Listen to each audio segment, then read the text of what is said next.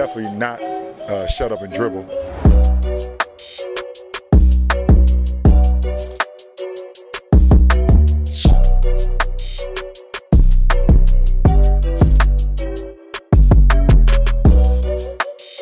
All right, everybody, welcome to The Standpoint, co-hosted by Zach Cohn and Jordan Bohannon. Zach, formerly from Barstool, Iowa. Obviously, you all know Jordan, the outspoken point guard from the Iowa Hawkeyes. I'm the guest, Rick Carter. I'm sure this is going to be fun. Let's knock it out. Appreciate you coming on. It's we've known each other for what, 5, 6, 7 years probably now, I think.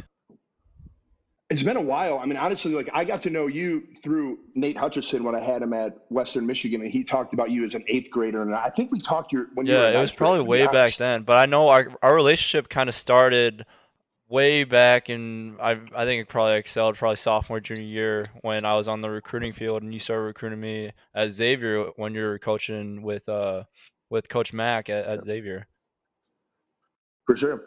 Yeah, no question. Like it was you, and then you had another teammate that we were looking at. But obviously, like we needed a guard, so I knew about you a little bit. You got hurt, but other than that, like you honestly would have been a great Big East guard. I could have got you at DePaul if you came on. We actually so. We'll dive into who you are and how we met. But so people that don't know you, you coached at DePaul a few years back. You've coached several places across the country, and you've had a lot of experiences, a lot of experiences under your belt, and have made a lot of connections in the college sports realm of things. So I'm sure you have a lot of stories you can tell further in the episode. But Let everyone kind of just tell everyone who you are and how you started coaching at the college level and kind of your growth to your story. My story. Yeah, so I started coaching basketball. Ironically enough, my father was like hounding me to get a job when I was in college. So I was a sophomore in college, and literally I'm on the phone with him. And I stopped at a stoplight, and he's like, dude, you got to get a job. This is stupid. You're wasting time. And I looked to my left, and there was a middle school sitting like there on the corner, and it said 8th grade coach wanted. So I went in and I applied for the job, and like these dumbasses hired me because like the next day was tryouts. So like I became an 8th grade coach, and I had no idea what I was doing like whatsoever. Like I was completely kind of clueless to like, I mean, I knew basketball because I played in high school, but like I definitely wasn't qualified to be a coach by any means. But long story short, the varsity coach from the middle school team I was coaching, his brother was on the board of trustees at Michigan State. So I ended up getting to know him really well, started working with him after that season.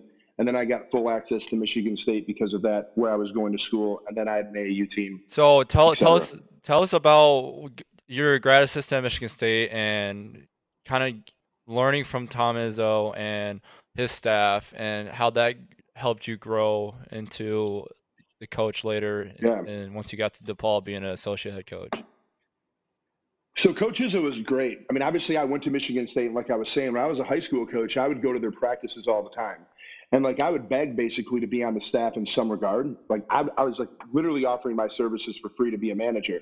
And Izzo would always tell me, you don't want to be a coach. You don't want to be a coach. Like just honestly, like stick to what you're good at, like business degree, whatever. And I started coaching AAU, and I had Drew Neitzel, Al Horford. I mean, I had a really good team. So obviously, like Drew Neitzel was going to Michigan State. I had a couple other guys, Paul Davis, go there before, whatever. So when I was graduated, he gave me the graduate assistant position. And that honestly, obviously changed my life more than anything else, because like what I learned very quickly is that coaching college basketball is just not coaching basketball. Like coaching basketball is 10% of your job. You know what I mean? Like when you're coaching, you wear so many other hats that it's stupid. And it's honestly one of the bones that I'll pick with you guys later. Like coaches are not overpaid by no means. And they're not overpaid for the number one reason is job security is so poor that you better get paid a lot early on, because when you get fired, you got to have it in the bank. But we can keep moving forward. And like, as a coach, you literally have to wear so many hats. And Coach Izzo just taught me more than anything, like you uncover every stone. And the most important thing in the whole deal is that you have an honest relationship with the people that you're coaching. And it's both ways. Like they can challenge you, you can challenge them, but you bring work ethic to the table every single day. You outwork people, and you just have a true relationship with the people you coach. Drew Neitzel, loved watching him play. He played against my brother when he was at Wisconsin. So every time they played Michigan State, I was tuned in, and I loved watching him play, especially how well he moved off the ball. how was his transition from high school to playing at Michigan State, and how much did you see his growth take off from high school to college? Yeah. So it's interesting because I got to start working with Drew when he was a ninth grader. So like on my AAU team, like when I was a high school coach, literally my first job, like I met Drew at my very first open gym for this AAU team. He was talking about getting this dumb tattoo on his arm. And I was like, dude, you're an idiot. Like that's the dumbest thing I've ever heard.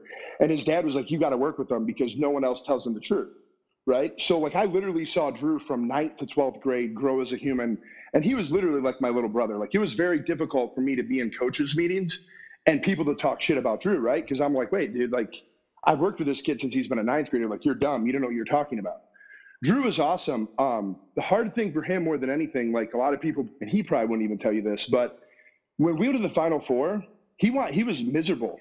Like so much pressure had been put on him because he was a starting point guard as a freshman, and he went from scoring 38 to 40 points a game to just having to get rid of the ball and just dealing with like the pressure of Tom Izzo, like holding you accountable to the nth degree, especially when you go to a Final Four. So like it was a really tough thing, and he was playing on two hernias. Like he had two different hernias that he had ruptured, I guess, that he had to have surgery on after the season, and he really didn't find out about it until like 2 weeks before we went to the Final Four. So that had been bothering him the whole year. But it was cool to see him grow up, and more importantly, it was cool to see Tom Izzo hold him accountable to a standard that he probably didn't like, but it made him who he was later. Like he wouldn't have had his junior and senior year if it wasn't for that. Since you have experience coaching, and you said you started at the middle school realm, went up to high school varsity and stuff like that. For the coaching styles, I know Jordan, you may have your own opinion. What kind of style do you think is more effective with kids these days? Because there's the guy who's more, I'm your best friend, hands off, like, I want to be everyone's friend. And then there's the hard ass, the Tom Izzos, as we've seen in the past, quote unquote, hitting the players and stuff like that, which is pretty soft. But what kind of coaching style do you think works the best? And Jordan, which do you think works the best for you? I think it's a combination of both. Like if you're going to coach someone hard, they have to know that you care about them, and like you have to invest in them. Like you have to talk to them. Like you got to know other things. You just can't coach someone about a sport. You know what I mean? Like to me, when you become a coach, like it is, and I probably recruited you this way, Jordan. So like I think you'll probably understand this. It's one of those things where you develop a relationship with someone, and you really know like what can push them to the limit, and then what's going to break them. And you're kind of pulling puppet strings sometimes, but more importantly, like you care about them, and they care about you, and ultimately, when that's the case, you can coach them any way you want. Like you can look at him and say, dude, you're playing like a B word. You're not playing tough. Like you can say whatever you want to them because they know that you care about them. Like to me, as long as you do that, you can coach someone any way you want. It's funny you bring up the relationship, how we were when you recruited me when you're at Xavier and DePaul, because you were one of the, I think, the only coach in the country that, granted, I didn't get looked at by a lot of schools, but one of the only coaches in the country that sent me workouts on what you wanted me to work on, what your guys were planning to work on in an upcoming workout or something. And I thought that was the coolest thing ever because I was like nonstop. I was a sponge in high school. I wanted to learn about new workouts. I want to do all these things to try to get my game to the next level. And it's funny you mentioned that because I feel like when you did that, I feel like you truly cared about me, not only as a player, but as a person, and trying to excel for me to get to that next level and for me to have the best college I can with the skill level I can develop. I mean, at the end of the day, the kids that I kind of mentor now that are going through the process, I always tell them, like, when you're getting recruited by a school, you ask them, who have they had like you? And then the greatest question you can ask is, okay, well, when they struggled, how'd you help them? Because at the end of the day, like, that's really what you're looking for, right? Like, you're going to go through some tough times. Well, the only way that's ever going to work is if you have a relationship with that person and they know that you truly care. So, like, you having success at Iowa is awesome. Like, I cheer for you every time I watch you play, along with a lot of other people that I recruited, because, like, I wouldn't be real if when I recruited you, I was just doing it to have you come to DePaul. Like, that doesn't seem very fair. I totally agree, too, and it's funny because I was looking back and at just kind of where I was junior year, senior year, and how I was trying to get to that next level. And you mentioned that if I was going to go on your visit, then I was more than likely going to commit to DePaul. And it's funny because I remember I was scheduled to make that visit the weekend. I think I got offered by offered by Iowa Wednesday, I think, or Thursday. And I was supposed to go that weekend to go to DePaul and you had me set up, I think, arriving on Friday. So it was literally 2 days later. So I can only imagine if Coach McCaffrey didn't come in and offer me a spot in my dream school, where I could have been 2 days later after that visit. No, it'd have been wild. I mean, it was really kind of cool for you though, just because knowing your dad's story and like your goals, to be able to play at Iowa obviously is an unbelievable, like, I don't want to say accomplishment because you earned everything you got, but like there was no way that if you would have called me and said, well, what do you think? I could have like literally tried to convince you, oh no, I have a better option for you. And like, I don't even care where I was at, you know, like that was an unbelievable story. And obviously it's worked out for you. Yeah. Me and Jordan have talked about, even in the last episode, this almost butterfly effect. He told me that he was getting looked at for some other schools like UNI and I think Drake and stuff like that. And he got injured and it was horseshit. It was horseshit. Like I listened to the episode. I'm like, this dude isn't going to say he was going to go to DePaul. Like I got to hear about like Lehigh and I mean, it was in it. Yeah. Like that was. Yeah. Well, Jordan, you know, he's revenge games against UNI and he doesn't even bring up DePaul. What kind of shit is that, Jordan? I wouldn't. Low key though, I wouldn't admit that either if I was him. I totally it's okay. Understand. Jordan can't handle Chicago. The city's a little too tough for a little. Well, I can't win. DePaul beat us last year, so I can't mention DePaul. I totally get it. I get it. I understand. I was like, Jordan's gonna kill these dudes. Oh wow, heartbreaker. We talked about kind of my steps going forward to committing to Iowa, and I don't know if you did tune into our last podcast, but I talked about how you and I and Drake pulled my scholarship after I got hurt in an AU tournament going in my senior year.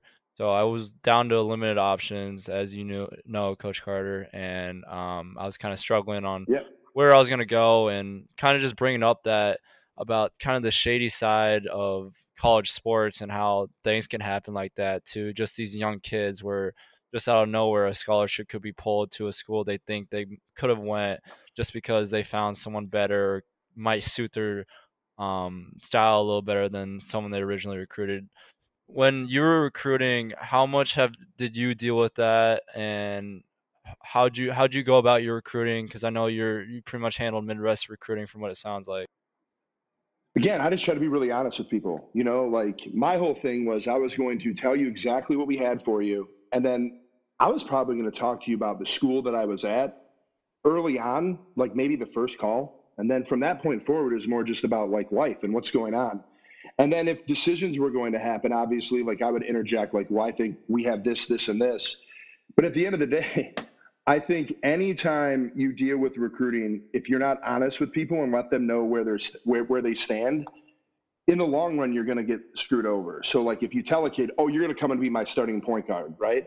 And then they get there and they're not the starting point guard. Like, well, they're not going to trust you later on. So like, how am I going to get you to understand that you have to jump to the ball? Like, you're not going to trust me because I lied. You know what I mean? So at the end of the day, that's kind of how I always handled it. And I always let people know, like, this is our depth chart. Like, you have an offer. If I'm going to offer someone else, I'm going to tell you. But like, that's where a head coach and assistant coach relationship is so important. Because at the end of the day, what happens is the head coach, he gets anxious. He wants to get a commitment, and it puts a lot of pressure on an assistant. So like, well, we have these 3 offers out. How am I going to handle it? And to me, the best way to handle that was honesty on both sides, with the head coach along with the kid. Because I never had any problem telling a kid, you might want to commit like, this might not work out. Like, this might not be a good place for you. This other one is better. That was just who I was. Because I heard about this from a couple of people that I've known that played college basketball, whether it was my brothers or people that they played with. How much did not really peer pressuring the recruit to commit on spot? Because I've heard many stories about them getting into the office of the head coach and the head coach pretty much selling all this stuff and kind of asking an open-ended question at the end. So what do you think? How much did you experience that, if at all? And how much have you heard of any stories that made it happen? So when I was at Michigan State, we would get kids to commit because it was like a destination spot at that point, right? So like before their junior year, they had committed. What's crazy is when I got to Fairfield, my first job, I'd never been a part of an official visit where a kid hadn't made his decision yet, which is kind of weird, right? Like, because Michigan State, everyone made their decision before they came on their official. That was like more of a celebration. So my first head coaching job, I worked for Ed Cooley at Fairfield. He's now the head coach of Providence. And to be honest with you, he's truly the best recruiter that I've ever been around. And it's genuine, but what you kind of said, you alluded to it earlier, where you said the open-ended question at the end. we were literally like 7 for 10 on recruits that came on visits. Like Ed was phenomenal at closing, and it was just him and the kid. So no one really ever knew what happened, right? Like just the kid would come out, he said he was committing. So I had asked Ed probably about 3 years ago. I'm like, dude, how did you get all these kids to commit? Because we're at Fairfield, we sucked. You know what I mean? Like we were taking over a program that they had 3 wins the year before, and we had 6 kids commit. And like Ed literally like changed that program kind of with his energy, because he didn't know what coaching was yet. He was just coming from a recruiting role. But I say all that because like he knew how to close. And when I asked him, I asked him open-ended questions. I was like, well, you know, what coach do you vibe with more than me? And you're sitting with a 19 or 18, 17-year-old kid, and what are they going to say? Of course they're going to say it's him, right? Like they're not going to say, oh no, I like the coach from wherever better. Like they're going to agree with him. And then it's like, well, you spend this whole weekend with their players, you know, did you like them? Could you see yourself playing with them? Again, like this dude's not saying no. He's going to say yes. So you keep building it up with all these positives, and then at the end you're like, well, what are we doing here then? If it's all yeses, why don't we get your parents on the phone, or your mom and dad are sitting right here? Why do you commit right now? And they would always commit. It was crazy. You know, it was wild. And when I say all that, Ed Cooley is also one of the recruiters. He taught me that caring about the person and getting to know them really matters. Like it can't be fake. So when he would go down that path, like it was unbelievable, like our success rate. From there on out, like when I went back to Western Michigan, that was different, you know, in recruiting. And I don't think we ever got anyone, we never pressured someone to commit, ever. Missouri and Xavier and DePaul were just different. High major school, I just think it's different. Would you say that a lot of the people, when they go through that process with the open-ended questions, through your whole experience with coaching, do most people commit on that trip, kind of get the, not peer pressure, but feel the, you know, everything is making sense. It seems like all the guys like me and this is a great spot. Or does most of the time they go home and mull it over with their family? I mean, it's 50-50 probably, but like if you have someone that's going to come in on the visit, like there's nothing bad about it. Like the whole thing's scripted out, right? Like you literally get to have the best time of your life. Like, and it's like designed for you. You know, the whole thing, it's like a weekend, like designed around you. So, I mean, that's not even a difficult thing to get, you know. If a kid likes it, he's probably you do. So you talk about designing that weekend out. I didn't, like I said, you were going to be the first. Your school in DePaul was going to be the first visit I was going to take. So I didn't take an official visit yet, and then Iowa offered me. So I didn't really go through the official visit process before I committed. And I went through the official visit at Iowa, and it's literally scripted out. Now that I've hosted recruits at Iowa too, I realize how much every single second is scripted out, and everything is catered to these guys to make sure they have the best time of their lives. For the people who are outside perspective like me, how would you guys describe, can you get in more detail about these scripted visits to these schools and the kind of itinerary and things you guys do during these visits, Jordan, from a player and coach perspective? You eat so much, it's stupid. Like you eat so much that when you're like, dude, we got to eat again. Like, what are we doing? Oh, let's just go eat. It's like, what the fuck? Like, I can't eat anymore. Like, these people have been on campus for 48 hours. Like, how much more can we actually digest? That is so true. You eat so much. When I was hosting a couple of recruits, how much we go eat places. It's unbelievable. It's wild. And if you think about it as a coach, like, what are you trying to do? Well, one, you ask the kid, like, what he likes, what his parents like, whoever else is on the visit, what they like. So you're trying to show that you have all that there. And then in between that, you have these segments of like, okay, we're going to talk about style of play or how we're going to develop you or your major. You're going to go meet with the president of the university. So you do all those things because, again, you're checking off boxes. Okay, so for mom, academics is really important. Well, dad loves football. We got to get him over, you know, he played here. We got to get him over the football field. We have him talk to the head coach of the football team, whatever. But all of it is like, I mean, you literally, guys, we would have meetings and you sit there and you talk about it. Like, and you're like, no, bad idea. Let's do this. Or, you know, Benihana's not available. So where are we going to go to have Chinese food? Because that's his favorite food. You know, it's just like the dumbest stuff you'd ever imagine. It's just like a lot of like guy flirting. Is that kind of what it is, Jordan, from your perspective? Is it just trying to basically flirt with these guys to get them to go to your school? I mean, you can put it like that, but from my standpoint, no pun intended, it's the sales pitch. That's what it is. It's college basketball, and there's outrageous amount of money that's generated off these incoming recruits. And I don't know how Coach Carter feels about where I stand on most of my opinions on the NCAA, but I mean, it's really just a big sales pitch, and whoever has the best sales pitch gets the recruit. Or the most money.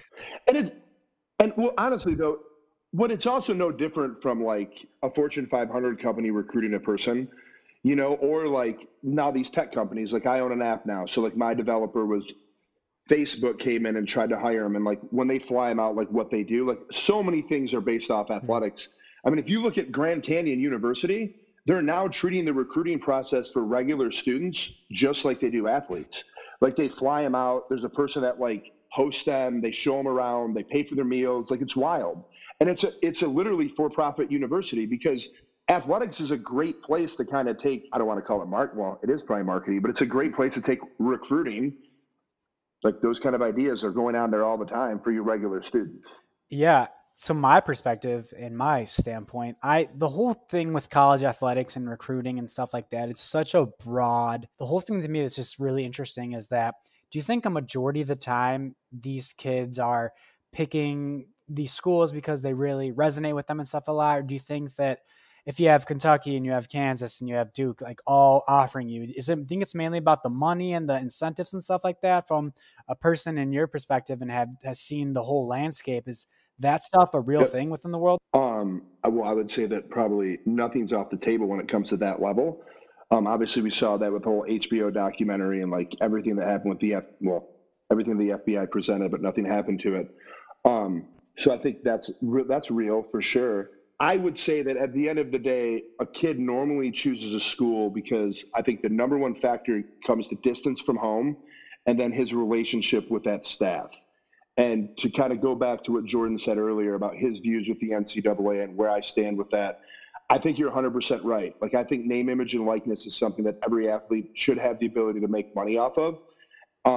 I think where you're 100% right and really haven't really vocalized this yet is that people really don't understand the amount of money that football and men's basketball bring to a university. And that all these other Olympic sports, like, they're really there because these two sports are going on. So those people probably should be compensated a little bit differently in a variety of ways. And back in the day, they were like, they traveled better, like they had better hotels, like it was just different. Well, nowadays, that's not the case. Like women's soccer is going to literally travel the same way that men's football or men's basketball is. And I don't necessarily know if that's right because we just saw it with COVID. Football wasn't going to play. Well, guess what? All these other sports weren't going to play. And it had nothing to do with the disease. It had everything to do with the schools couldn't afford to have them play because football wasn't playing. And like, that's crazy to think about. Like, if you can't compensate those guys differently, then what are we really doing here? Like, honestly, like it doesn't really make sense. It's tough from thinking about the NCAA perspective. I always try to put myself in their shoes and how they think. And obviously they try to make everything because of Title IX, but everything kind of has to be equal, and how much money is going through each sport and how you travel, like you said, is going to be the same way as women's soccer. So it's hard from thinking from their shoes. How are they going to say everything's going to be so equal and then decide that universities can compensate men's basketball way differently than girls soccer and how they travel? Like it's not fair from that perspective, and I totally understand that. But also, how is there a way to?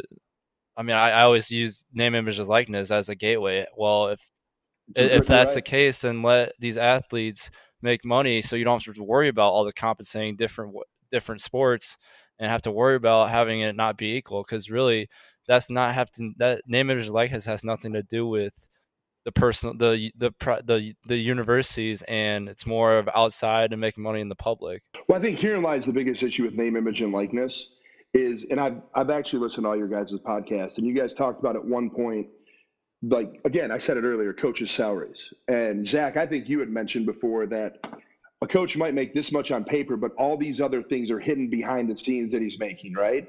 Well, that's just not true. So what you see is what he's getting. Now, here's the problem. Hy-Vee might be paying of his $2 million, $500,000. Nike might be paying $1.5 million. Okay. The school's probably only paying $300,000. Like if you really, and they're all public record, like what the school actually pays is little. It's not a lot. It's literally everything coming from sponsors for coaches, for the head coach. That is, the assistants is different. Obviously that's in their budget. But I say all that because name, image, and likeness now comes into effect, right? So let's go back to this Hy-Vee example. Well, Jordan, what's another grocery store around Iowa City? Iowa City. Trader Joe's. So if you get a sponsorship from Trader Joe's, and Hy-Vee has one with the school, that becomes a major conflict of interest because they're paying a quarter of the football coach, a quarter of the basketball coach, a quarter of the soccer coach. So that becomes a problem. Now let's go into Nike. If all of a sudden Adidas comes in and says, hey, you played for us for AAU, we're going to give you a $3 million contract for Adidas. Well, guess what? That's a major problem because the women's swimming team is getting sponsored by Nike. You really think they're going to have the most vocal marquee guy at Iowa wearing Adidas when Nike's sponsoring all these other schools or all these other sports and losing money? Let me help you with this. Here's the answer. Fuck no. Like, that's not going to happen. You know what I'm saying? So, like, that's the biggest problem. And you've alluded to this in COVID, and you're right. The biggest issue in all of this is the lack of direction from leadership, right? Like, it really just comes down to that. Like, if you guys can't sit down as a group of people and come up with things that are fair for everyone, like, what are we doing here? Like, that's your job. You know, like, truly, that's what they're there to do. And we have in men's basketball, we had a rule book that was 500 pages, like, thick. Well, it was all by interpretation. So one school could think of it one way and another school could think of it totally different. And guess what? The other school that found the gray area was okay. Like, they weren't breaking a rule. Well, yeah, you are. Like, that's not fair, like, what you're doing, but whatever. So that's my whole kind of point is, like, the NCAA's whack. They don't give good guidance. They leave things for interpretation. And then at the end of the day, if they don't agree with it, they punish you for it. Jordan's even touched on this with these gray areas, right? That they have these rule books, they have these blanket statements, and however you want to interpret it, like you said, is the way that you could run your organization, run your team. And Jordan's even mentioned this with COVID and everything like that, with how there's no set guidelines to safety, to the season, everything. But guess what? ESPN, Bleacher Report had a cool, shiny-ass graphic of the season starting, so everyone's excited. But then you got the guys like Jordan who are like, I need to know, am I going to be safe? Is my family going to be safe? How are we going to travel? But he doesn't even know any of this. So I think it's so ironic. More importantly, just how about this? What the fuck's going on? Yeah, how about you just tell me what's going on? That's all I need. The other stuff I'll figure out, but just tell me what's going on. You know, like, I just want the battle for the bubble, the bubble bet. Like, you guys are going to profit off this, and you're going to go out and say that we can't do a bubble. And then all of a sudden you trademark things about a bubble. Like, it's wild. It's absolutely insane. But yet we're going to lay all our people off. Like, you get furloughed. Go just have a seat at home. Yeah, but the funny part about that is that the executives weren't furloughed, though. So, you know, they made their cuts elsewhere. But the big executives who are making these rules or non-existent rules and like the standards, who they're not even doing that. So what are they doing? You know, like, what is their thing that they're doing right now during this? They have all this time. Now, to go back to where we kind of started this whole thing, that's where it's hard to be a coach, right? Because I'm just speaking from, like, my own background. If I'm Fran McCaffrey right now, what I have to deal with my team getting COVID, like, Jordan, you had COVID, like, I saw that, right? So, like, if I'm dealing with all that, that's really difficult when I got to stand in front of my team and give them answers when I'm not getting anything from leadership. You know, like, that's a really tough thing to do. Like, no, guys, we have to wear masks. Well, why? That really doesn't make a lot of sense. You know what I mean? Like, well, I've seen other teams' practices, like, they're maskless, like, they're not wearing masks. You know, like, so, like, the fact that there's just this weird, you get to make your own rules right now, like, it's just kind of bizarre. I feel it's funny you bring the mask situation up. I was just talking to one of our managers, and we're supposed to wear masks for workouts. It's mandatory for all Iowa sports, even if you're outside for soccer or whatnot. And it's funny because I think it was Arkansas or Alabama. I saw one of their, like, preseason practice highlights or something, just like a 30-second clip, and none of them are wearing masks. I'm like, what's the point of what's the NCAA doing right now? There's no consistency on a plan. If one school down south is not wearing a mask and we're supposed to wear a mask, what happens when season happens? How can you trust if everyone's following protocols? There's just no plan set up for consistency. So let me help you with this real quick, and this is going to be a terrible take, but I'm just going to be very transparent and honest. This is, like, literally putting things on the forefront for the NCAA, okay? So, Jordan, how can they monitor how many hours people are actually practicing? All compliance. But you're right, they can't. Right. Like, it's like, if they can't monitor this and make this consistent, all those other things that you're supposed to, care reports, are they going to class? Of course they're not. Like, but right. Heaven forbid, you know what I mean? Like, a little school does something different, then it's a problem. They can't monitor any of it. Like, there's not enough people. It's just the most. So I obviously had to deal with the NCAA in a little different regard than most people. And what I ended up saying to them at the end of the whole thing is, I would have benefited more if I lied to you guys and for telling you the truth. And they were like, what? I go, you heard what I said? If you'd have called me and I would have lied and said, I have no idea what's going on, I wouldn't be sitting here right now. But because I told you the truth and the other parties who did something wrong all agreed together that it didn't happen, I'm getting fucked. And they're like, well, we can't prove it. Well, no shit, but I told you the truth and I'm getting fucked. So I would have been better off to lie to you about it. And they had no answer. They had nothing to say. The whole thing about that's ironic too, because you said coaches are supposed to be these people who are not just teaching you the game, they're teaching you life lessons. They're trying to get you to be a better man or a woman. And you have these guys literally just lying to the face of the NCAA, and they're the people who are the standard for college basketball, right? For college football, for stuff like that. And it's so funny that this whole shady business has these people at the forefront are supposed to be these people with great morals and who stand up for the right thing. And like you're saying, people don't realize that sometimes you're better off just lying, because when you say the truth, you get screwed over. Yeah, and there's so much money involved, right? Like, to be honest, like with football, I mean, there's just so much. And it's not just like paying for that sport, it's paying for all the other ones. You know, like, so my company, Spotter EDU, we do automated attendance for student athletes and now regular students. And I was talking to a couple presidents in the SEC because a lot of Southern schools take our product. And I'm like, if I was you guys, I would have a meeting with my Olympic sports and I would say, listen, we're not going to play this year. We're going to have football play, but we're going to renew your scholarships moving forward, you know, and then we're going to pay for your grad school because we're going to make $160 million when we normally break even. And God knows now is not the time for you guys to go in the job market, right? Like, there's not a lot of good jobs out there, so we'd much rather have you educated and we'll pay for it, but we're not going to play fall sports. That would be a great compromise, right? Like, that seems to make sense. They're non-revenue generating. Let the revenue generator play and not have to pay out anything to anyone else. Just bring it into the school in the middle of a pandemic. Like, that seems to make sense. Obviously, there's certain rules and regulations that wouldn't let that happen, like Title IX, but like, that's what I would have done. You mentioned getting the education as just something in the alternative for not playing the season and getting your education taken care of, which is great. Jordan's talked about, as anyone who's known, that he doesn't think that student athletes right. I think it's a college athlete. Basically, Jordan has the sense that, you know, I don't go to Iowa to school. I go there to play basketball. What's your thought on that? Do you think that the student athlete is real, or is it more a college athlete like Jordan says, or where's that gray area? I definitely think they choose a school to play the sport at revenue generating sports. So football, men's basketball, I would say women's basketball. Like, other than that, I think you're probably going to, again, take this for what it's worth, you're probably going there because of the university, the education you want to get, especially for Olympic sports. But one of the things that I'm more proud of than anything else is 100% of the kids that I recruited graduated. Because the thing I always preach to them is, like, I can't make you a pro. Like, I can't guarantee that. I can't promise you that you're going to be in the NBA. I'm going to help you get better. Like, I can't promise you starting. Like, you're going to have to earn that. But the one thing that you're going to do is you're going to get your degree, because that's your payment here. You know, like at a university, like, that's a student athlete's payment. And if you don't take advantage of that, and the people that are guiding you and your mentors don't help you take advantage of that, then the whole system's fucked, you know, because they're not getting paid. Like, that's their payment. And understanding that a lot of these people, 80% of them are going to walk out of here with college debt, never going to be able to pay it off for like 20 years or 30 years. You're not going to have to go through that, whether you play pro or you don't. So that was always like my thing with families. That was like my promise to them. Now, I would tell you that probably 75% of people like really value that. Do you have a little rebuttal with that, Jordan? What do you think about the whole mostly kids choose schools based on education, things like that?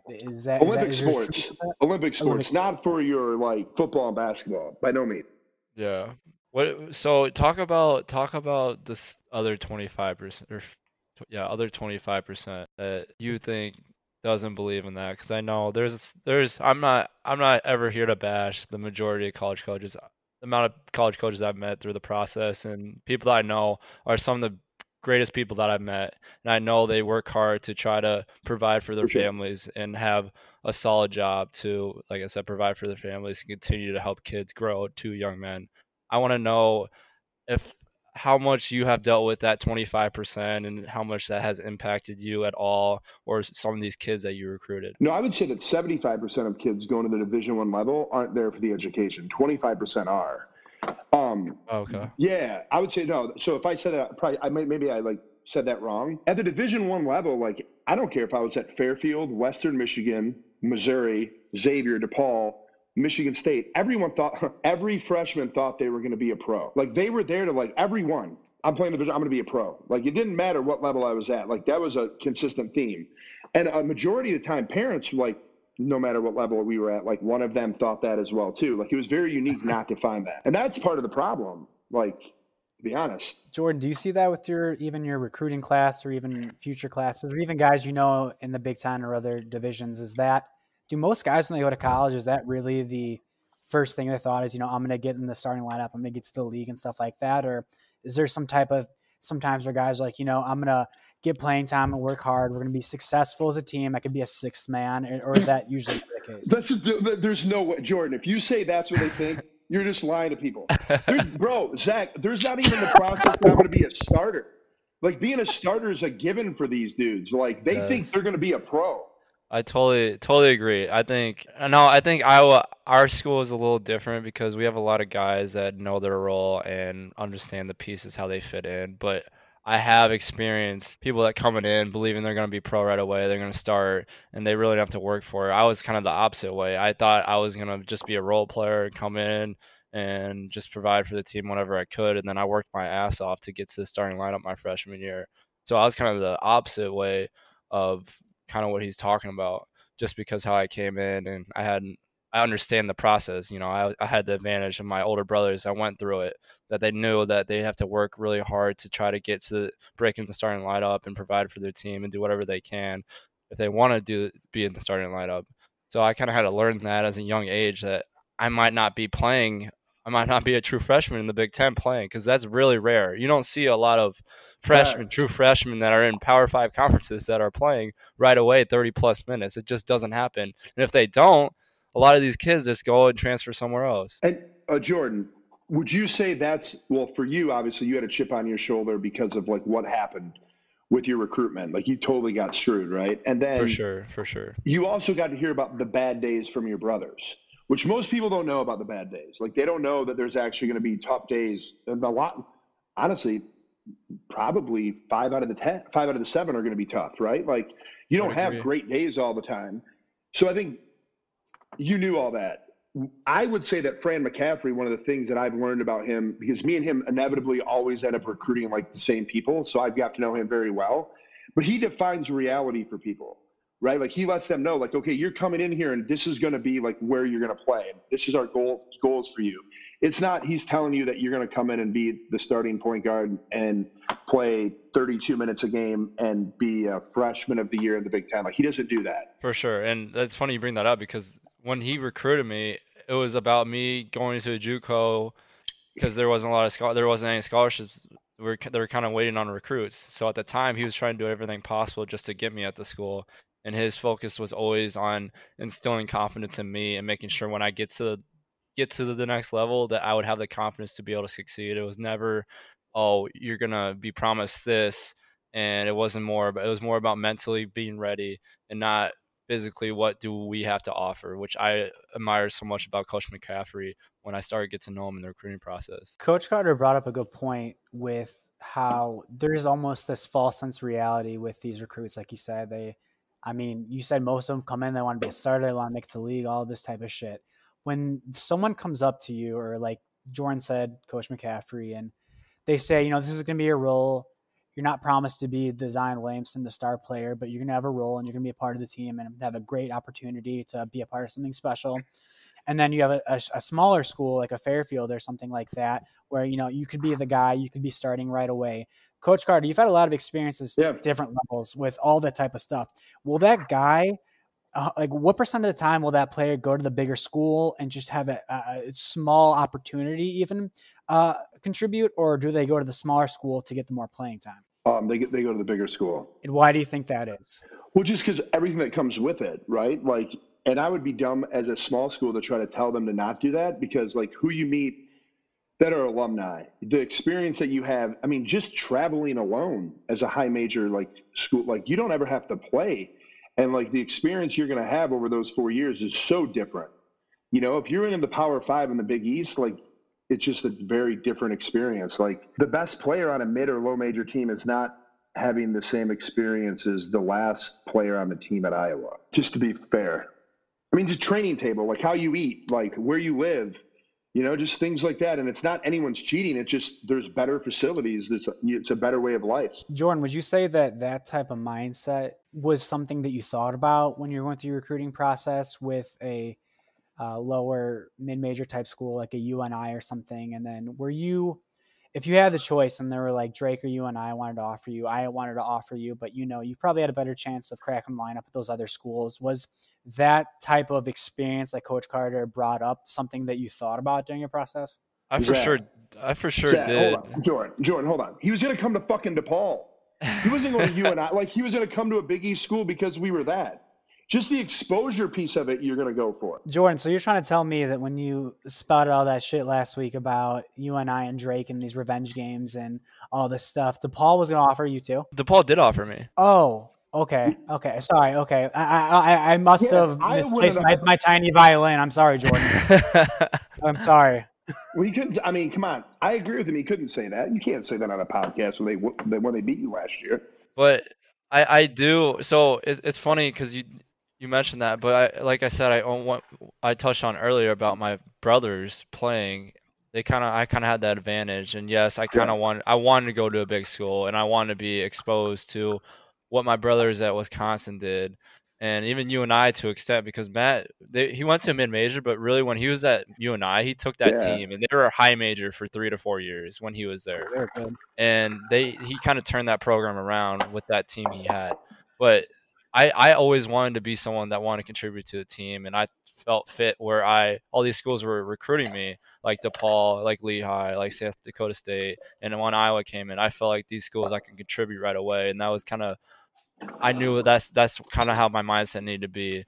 It was definitely exposure as well, but contributing and trying to be on a successful team and set me up later in life was kind of where my first priority was. You crushed it that summer, though. I did, yeah. I was surprised. I was surprised no one was out nationally recruiting me, because I thought I played really well, and that was the best basketball I played going into my senior year. You just played on a bad circuit, though, right? Like, because at the end of the day, like, where you play is really important. Like, if you're playing EY, like, if you would have, because you dominated every game that I watched you play. If you'd have played on a high-level Adidas circuit or a high-level Nike, it would have been wild, like, your recruitment. And I totally think we had the team and talent that Hank Huddleston at Martin Brothers. He gathered a team together that we ended up winning nationals that year. Granted, we didn't play against Nike or Adidas top schools, but we dominated competition all the way going forward. And I thought we had a team that could contribute to an EYBL circuit or Adidas circuit. So it's fine, for sure. Yeah, for sure. And it's funny you bring that up, because it's all about exposure and in AAU. If you're not at these top tournaments, you're not going to see these top level coaches more than likely. And so now to take it full circle, Zach, this is kind of what as coaches you prayed on, is the fact that, like, okay, that from AAU, right? Like, it's all about exposure. So as a college coach in the Big East or the Big Ten, what are you going to sell? You're going to get exposure. Every game's going to be on TV. You know what I mean? Like, mom and dad, you don't have to travel. Like, you can stay home and you're going to be able to see your kid play. Wow. Yeah. I mean, from my perspective and standpoint, there's a lot of shit that people don't even see from the average person, the fan and stuff like that, that there's so many things that you could market on and sell on, like you said, that the exposure and not having to travel and stuff like that. And it's so funny because for me, I was a marketing student at Iowa and I learned a lot of cool stuff there, but just speaking with you and your experiences and stuff like that, I feel like you almost got a full, another master's in marketing, working with recruiting and stuff like that. It's so funny how the NCAA, it's not a business, but you learn so much stuff in the business realm from just being exposed to it. For sure. The best thing you can do in any profession that you're in is you learn the rules, right? You learn the parameters. And then when you know those, it's very easy to operate in the gray because you know the rules, right? No matter what you do, as long as you know the rules, you could be a person that does guys' taxes, right? Like, they know the rules better than everyone else. They know where you can cut corners. They know the gray area. No matter what profession you do, when you learn that, you can be successful. So you mentioned I want to go back to the DePaul situation that you dealt with and kind of how you've dealt with it the last couple of years, and kind of say whatever you want to say and how the fallout happened and what occurred. You don't say to say anything specific, but how frustrated you were going through that and and telling everyone kind of the truth of what happened and kind of going beyond that as well? So the DePaul thing was difficult because like Dave Lato was one of my best friends, and I had recruited a lot of players there. So I got brought in from Xavier as the associate head coach. And during my last year there, and right around December, we had a whole bunch of players, parents, and they came to me with like mental health things. I think my kid's suicidal, like what's going on? Like, why are, like, just, it was a dark place. Like, it was not a great place to be at that point. So I end up, long story short, I end up going to the athletic director in a one-on-one and telling her what was going on. Against a lot of my mentorship telling me not to do that because you're literally going against every code of ethics in coaching. But like my players' mental health is probably more important than anything else. Yeah. Fast forward, end of the year, the head coach, Dave Leto, who was me and him were great friends, tells me he wants to get rid of the whole staff except for me. He goes to the athletic director, says that. She says, well, you know, your associate head coach tried to get your job in December by saying mental health problems, blah, blah, blah. So I get 3 months later, they come back to me and say that I'm using my app at the school, which really wasn't going on. We had stopped using it when they, three months prior, so I'm probably like rambling a little bit here. And I have a meeting with the athletic director and my head coach, no human resources, and they can say I can either resign or be fired. I choose to obviously resign. And then from that point forward, things got really crazy because they filed an order of protection against me with this, county court, because I didn't agree with the violation from the NCAA and they were trying to ruin my character. So yeah, it's been an interesting 3 or 4 years. How much have you learned like throughout experiencing things with the NCAA? Any shady situations that you experienced with going Not through shady. the coaching process?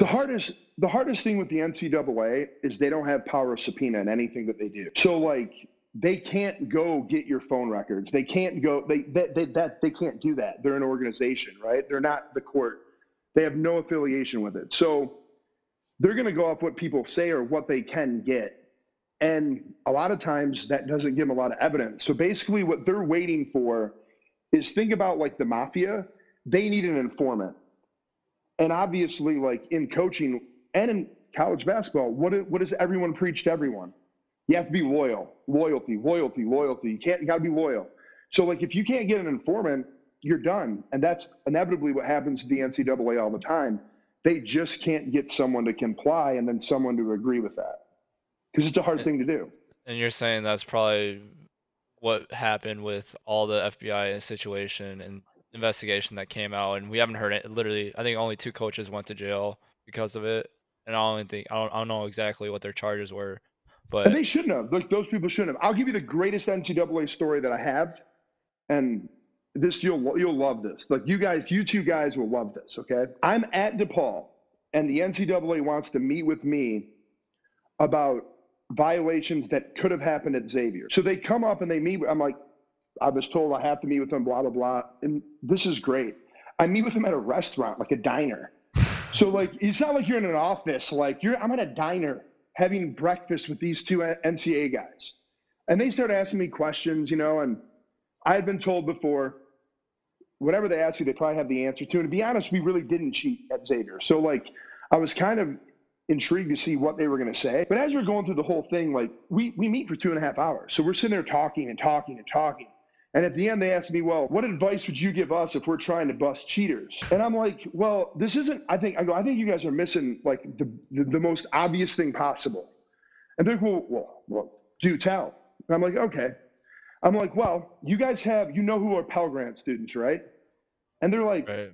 Well, yeah, well, what does that have to do with it? Cool. Now just hear me out. You know who goes on road trips? You have a ticket list because all the kids have to turn it in, correct? Well, yeah, but where are you going? Well, tell me how someone who's on full Pell can have their whole family at the Battle for Atlantis. Like, if the whole family's there for Battle for Atlantis, how the fuck did they get there? The plane tickets, the hotel, it's more expensive than what they make a year. Like, why are they there? So, like, if you're at a Kentucky or Duke and your family's at every game and you're a full Pell, someone needs to tell the NCAA how that's going on. Like, that's a very good place to start. And you know what they told me? I swear to God, this is what they said. We don't like it when people move social classes. I go, excuse me? They're like, well, yeah, we don't like it when someone's like a mid to mid plus and they're trying to like making waves. So like, and I'm like, that's the craziest shit I've ever heard. I go, you should never say that to anyone again. And I left that meeting thinking to myself, why would I not cheat? Like, it's better off for me to cheat, because even if I get caught, like I benefit from it until then. Like I could actually make it somewhere, not just, Do you even think it's considered? I mean, when the whole FBI investigation came out, I thought it was complete BS anyway, because these kids have been making money since. I mean, there's movies about it. Like Blue Chips came out how long ago? 60. Feels like 60 years ago. I don't know. 1980 or something. And like it's been happening for a while. All the dudes that got busted from the FBI, I know very well. None of them are bad people. They're not. They're just doing a job. They're just doing a job. Do you really think those people, the FBI thinks messed up because the FBI actually gave them the money, which is so crazy to think about. But like, if they were just getting the money, like, do you think they're taking that out of their own account? Like, they're not getting that. Like, they're not doing that and paying it out of their own pocket. Like, it's coming from somewhere else. Like, and they're legitimately trying to help people. And obviously they have their own objective. They're trying to get them to come to the school. I get it. But the whole, like, you're bribing someone and trying to, that's so dumb. They're literally dollar signs to, I mean, myself as well, dollar signs to universities and NCAA. So it's crazy to me to think about coaches. They're trying to make livelihoods for their families, and they're basing it off 18 to 23-year-olds. They're going to want to do what's it has to take. And if there's no regulation or, like we talked about earlier, to try to stop it. So I don't understand, after all these years, they come out with this last year and try to make it as big as a deal, and nothing really happens from it. So the name, image, and likeness thing is interesting, because I've actually seen the 3 proposed rules that all the coaches were voting on right before COVID. Like, this was literally right, because ironically, I was going to try to start a name, image, and likeness company to support kids and try to get them to understand, like, how many followers you have on platforms matter. And like what you say is going to be a big deal later on, because you could profit off this if you understand how to like manipulate the market. The rules are the dumbest thing I've ever heard.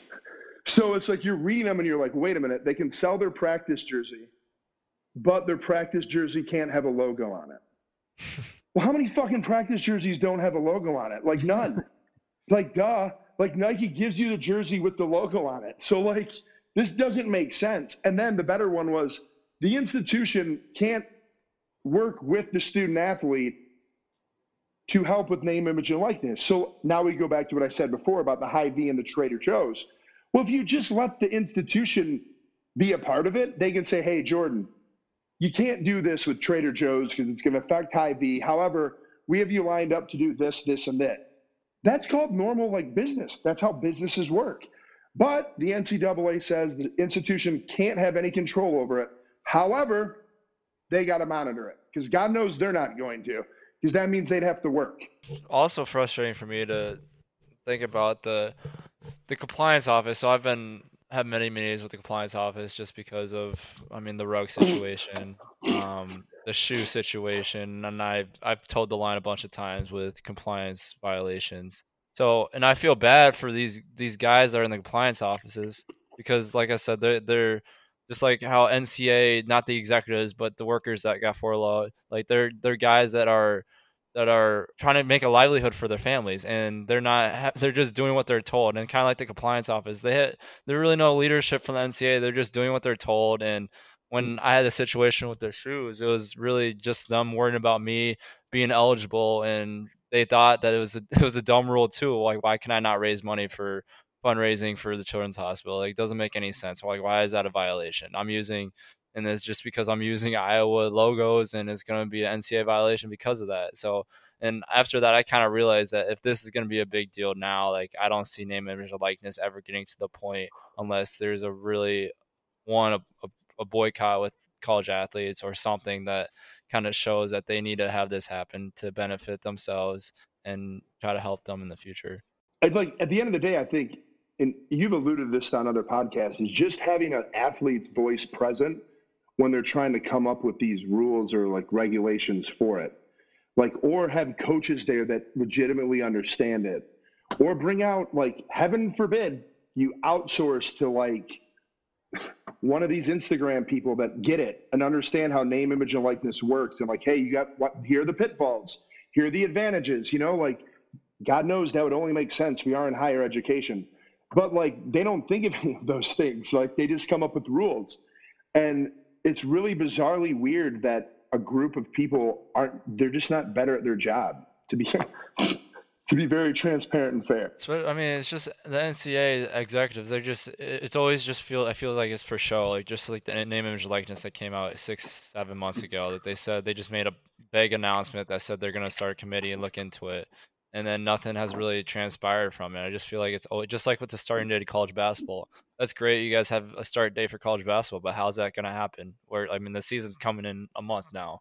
There has to be some communication for a plan that's going to happen and not wait last minute and have like a football situation that happened this year with the Big Ten and Pac-12, and now they're going to play a month later after everyone started playing. It's just ludicrous to think about how it's always about just pleasing the public, and that's been their main goal since the start, I feel like.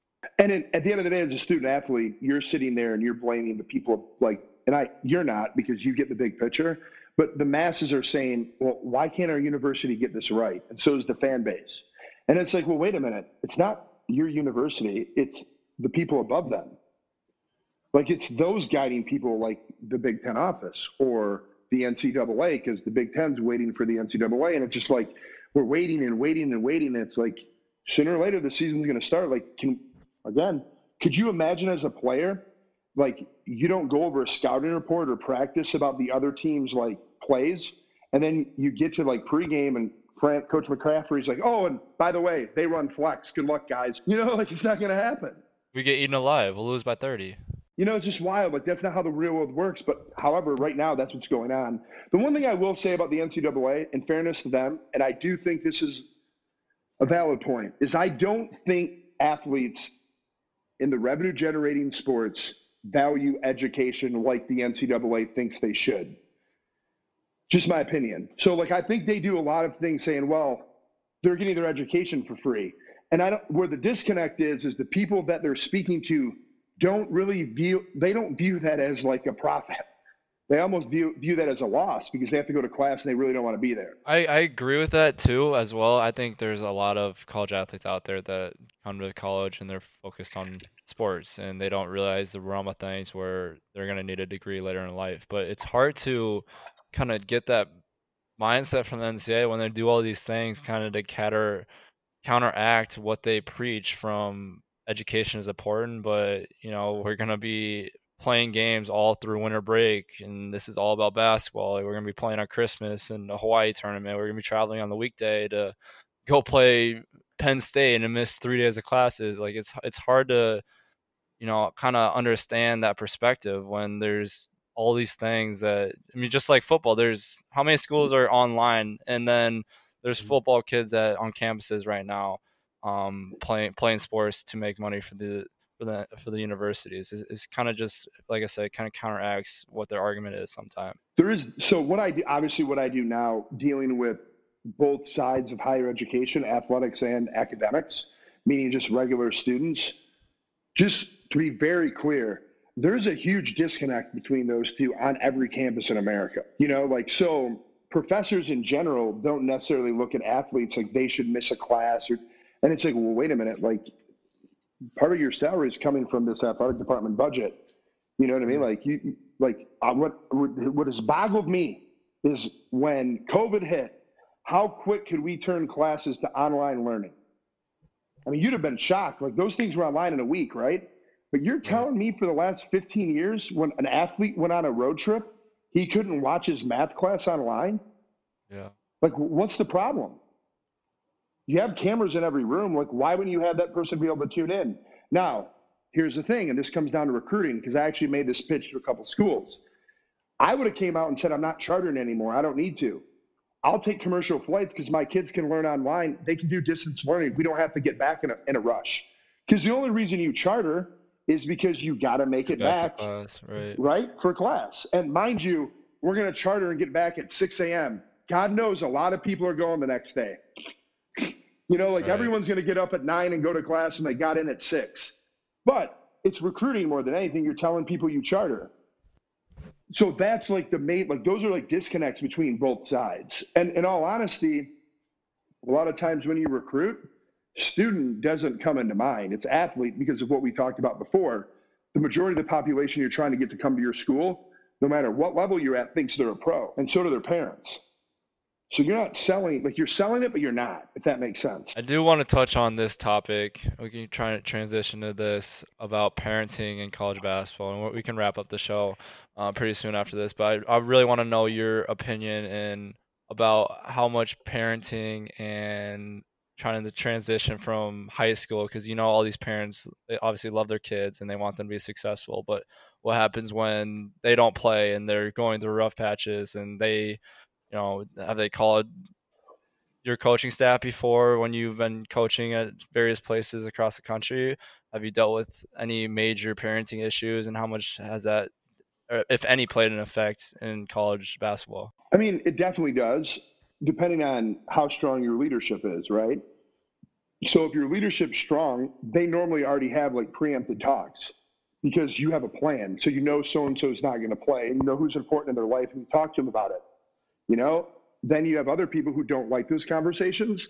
So then you have to deal with issues later. Again, from where I started with Coach Izzo has an open door policy no matter what. So like if a kid wants to come in, if a parents want to come in, like whoever, just, hey, you coach, like he's always available. Like you can call his phone, and he'll literally talk about whatever you want to talk about. You just have to bring it. Like if you don't bring the goods, like if you're calling him a bitch about playing time and you really don't have a gripe, he's going to tell you the truth, and he's going to tell you why. So as long as you handle it that way, no one really can complain about it. It's those people who, again, recruited you fictitiously and told you things you didn't want to hear that the lie continues to snowball. Right, that makes sense. And I feel like a lot of college coaches, I didn't really realize it at the time, but they deal with parenting. Like parenting is an issue at some schools, I feel like, from what I've heard and experienced, because kids, they complain. You know how kids can be in college athletics. If they don't get playing time, they're going to complain to the parents. The parents are going to get pissed, might end up transferring or threatening transferring. There's always that conflict that can happen between the parents and the coaches. And I kind of realized that as I went forward and kind of talking outside our team and other conferences, and why is this player playing bad? Is he upset at playing time? Like there's so much going into it of why there might be a bad night that a player might not be playing good. So to me, that's where I think the NCAA makes another mistake. Is they really depend on these coaches to know everything that's going on in kids' lives, but yet they limit access to the kid's family. So if I'm the NCAA and God knows these schools bring in enough money, I'm telling a high major school, no, we have a charter flight. I mean, Jordan, how many charter flights are you on that have 30 or 40 extra seats? Most everyone. Okay, so why don't they have the families travel with them? If you want me to know as a coach, if a family is getting money from an agent, then have them fly on my flight, have them stay in my hotel. I mean, how many buffets have you went through at Iowa that was empty and no one else could eat? None. You could have had 30 more people eat, right? So why not have the families go with the team, stay in the hotel, fly back? I'm going to know if dad has a new Rolex. I'm going to know if dad's driving a new car. I'm going to know those things. But right. If you don't let me talk to him, am I a fucking magician? Do you want me just to figure? I mean, how am I supposed to figure that out? If I'm not around him, you're held accountable to knowing that, and you shouldn't. You said before too how the NCAA doesn't see themselves as a for-profit organization. We know that's a lie, and we know that there's different ways around it where they're making tons of money. They're making tons of money on March Madness, college football playoffs, and we saw how much that hurt the NCAA with no March Madness last year and the millions of dollars they left on the table because of everything. And I think it's funny because you said that, why don't you have the players' families on the plane? That makes sense, right? But someone says, oh, so-and-so's family got to go to this, and they stayed in this hotel and this and this. The NCAA will probably say, well, where are we getting this money from? Who's paying for this and stuff like that, when it's actually funny because the least they could do is provide those type of things for the families and stuff like that. Well, here's what's wild. It wouldn't cost anyone any more money. For a charter flight, you pay $50,000. You could have one person on it or 700. It's costing $50,000. Now, you'd have to buy some more hotel rooms, I get it. But for food, okay, it's $1,000 more, whatever. But again, you're holding us accountable to knowing this information. But if I go recruit a kid at Linn-Mar, I can't go have dinner at Jordan Bohannon's parents' house. That's a violation. And God knows I definitely can't take him out to dinner. Heaven forbid. That would be like the biggest. Don't buy him some chicken wings. From a coach's perspective, what is that? What do they tell you is a violation? For example, if you went to take someone out and they said you can't take a recruit out or a player out to get food or something like you said, or get chicken wings, what's the negative effect of that they have taught you? As you coaches? have to know the rules that you're playing in. So again, when I first started, you could never take anyone out for anything, right? Then you could. There's unlimited meals. So like now you can take someone out to eat. So as long as you know those parameters, like you know the consequences that come along with it. I mean, you're going to get suspended a game, or you're going to get docked recruiting days. Like, I mean, honestly, to be very transparent, they're really stupid. But that's the NCAA for you. It's fun. Well, Coach Carter, I appreciate you coming on. I feel like we could talk for hours and hours about a lot of experience that you've had in NCAA topics and controversies and everything that happens inside, because you know so much and have so much knowledge and been around so many great people in the coaching in basketball, college basketball. So I really appreciate you coming on. I think this was a great episode. It kind of opens the eyes. I know Zach said holy shit a couple of times, just what you said and what you experienced. So I appreciate you being an open book to us and telling us all your experiences that you've had. I do have a question for you, though. I actually have two questions for you. So you got to kind of play along because I'm on your podcast. So I do got two questions. One, how are you going to handle pressure? Because I believe pressure is privilege. So like, how are you going to handle the pressure of this season? Because in my mind, I would have to say that you guys have to be the favorites, right? I would like to think so. Right? Well, Jordan said they should be number one ranked if you read his last little thing. I mean, with what you guys have coming back, like you're what are you, 38 at this point? 32? Like you're a veteran of the game. But no, like how are you going to handle the pressure of this year? Like, especially like in my opinion, I think it's whoever handles the virus the best win or gives themselves the best chance to win. Which is sad because you bring that up, and Coach McCaffrey's touched on it a lot. And he said that it's about accountability this year and people knowing where your teammates are going and who they're around. It's about sacrificing things. And that further goes along the topics of the NCAA and how much we're considered, deemed employees. Like this is a job that we're going ourselves into pretty much with COVID that's hit. And we have to be locked in and focused on basketball. We really can't go outside the bubble of basketball. Even for classes, like we could catch COVID at classes, then we could be 21 days. The player could be out for 21 days. 21 days. 21 days. Done. That's what 8, 9, 10 games maybe, depending on how your schedule's looked at. And think about that, like right there. So you're telling me a bad decision by one of your teammates can then help Minnesota or help Illinois. Or, you know what I mean? Or help Michigan State or Michigan, because for 21 days, 3 people can't play. Now, here's what's crazier. And again, this is probably going to help you guys like fuel this fire. That's not the case for the MAC. It's not the case. Right. Or the SEC. I think SEC, yeah, they're 10 days or something like that. Yeah. It's all different. So you get to choose your own rules. Now, good for the Big Ten. You know what I mean? Like they're coming out with this strict rule. Will it hurt them? Will it help them? I don't know. Like, we're dealing with college kids. No offense to you, Jordan, at this point. Like, probably you're going to have some guys make some poor decisions, I would guess. But they're idiots. Yeah, for sure. And I don't mean just that. I mean, everybody. You're in college. Like, I was in college. Like, if you're going to try to like make me stay in a room and only go to class, what are you fucking nuts? Like, there's no way that's going to happen, right? Like, it's just not going to happen. Like, I'm in college. I don't care. I mean, you even saw that the NBA bubble. There's Lou Williams went outside of it just to get chicken wings at the strip club. Well, just to get – the wings are great there. I have heard Magic City wings are good. It's funny you say that because Jordan is the exact example of you tell a kid no, it makes them want to do it. You think? Well, because you know what you have to end up like – and this is kind of why I asked the questions. Asked the question earlier, like in order to be a champion, you got to be willing to give up something, right? Like no matter what, like if you want to be a champion, you have to sacrifice something, whether it's the regular season, like meaning non-COVID or now. So now more than ever, it's like how dedicated are to the cause. And I think you guys have a unique situation because of you coming back from the injury. Obviously, Luka Garza coming back and he easily could have went pro.